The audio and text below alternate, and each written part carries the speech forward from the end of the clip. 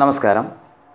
Mission NMMS 2018 മറ്റൊരു അധ്യായത്തിലേക്ക് ഏവർക്കും ഹൃദ്യമായ സ്വാഗതം. ഇന്ന് നമ്മൾ ചർച്ച ചെയ്യുന്നത് മെൻ്റൽ എബിലിറ്റിയുമായി ബന്ധപ്പെട്ട വളരെ പ്രധാനപ്പെട്ട മറ്റൊരു ചോദ്യമാണ്.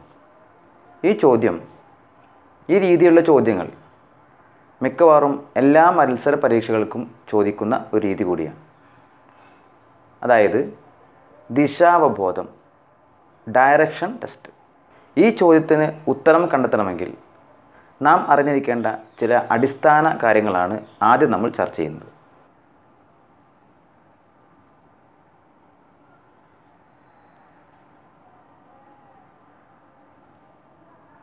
നമുക്ക് 4 ദിശകളെ ഏത് രീതിയിലാണ് അടയാളപ്പെടുത്തുക എന്ന് നമുക്ക് പരിശോധിക്കാം. North, south, east, west. ഇനി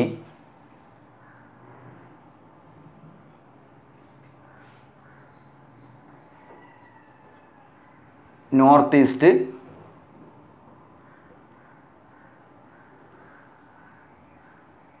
south east, south west, north west. അതായത് വടക്ക്, കിഴക്ക്,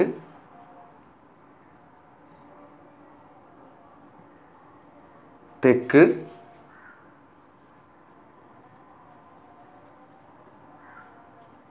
പടിഞ്ഞാറ്. അപ്പോൾ ഇത്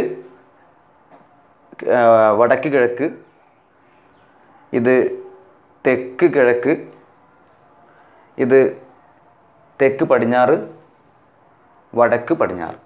ഈ രീതിയിലാണ് നമ്മൾ ദിശകളെ സൂചിപ്പിക്കുന്നത്.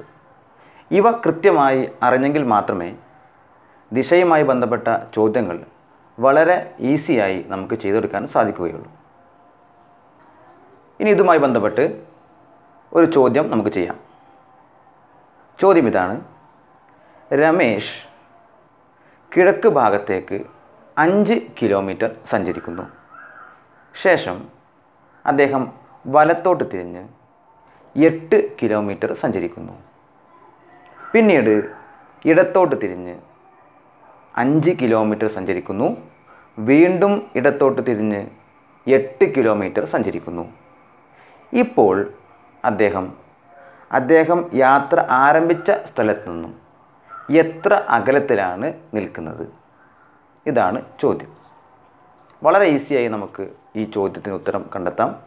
അപ്പോൾ നമുക്ക് ആദ്യമായി നമ്മൾ മനസ്സിലാക്കിയ ആ ദിശാ സൂചകം ഓർമ്മയുണ്ടാവണം. ഇപ്പോൾ ചോദ്യം നോക്കാം. രമേശ് കിഴക്ക് ഭാഗത്തേക്ക് 5 കിലോമീറ്റർ സഞ്ചരിക്കുന്നു. അതായത് കിഴക്ക് ഭാഗം ഇങ്ങോട്ടാണ്. അതുകൊണ്ട് നമ്മൾ രമേശ് നിൽക്കുന്ന സ്ഥലം ഇതായി സങ്കല്പിച്ചാൽ ഇവിടുന്ന് ഇങ്ങോട്ട് വരക്കുന്നു 5 കിലോമീറ്റർ. പിന്നീട് പറഞ്ഞത് അവിടെ എത്തിയ ശേഷം അദ്ദേഹം വലത്തോട്ട് തിരിഞ്ഞ് 8 കിലോമീറ്റർ സഞ്ചരിക്കുന്നു. അപ്പോൾ അദ്ദേഹം ഇവിടെ നിൽക്കുമ്പോൾ അങ്ങോട്ട് നോക്കി നിൽക്കുമ്പോൾ അദ്ദേഹത്തിൻ്റെ വലതുഭാഗം ഇങ്ങോട്ടാണ്. അതുകൊണ്ട് അദ്ദേഹം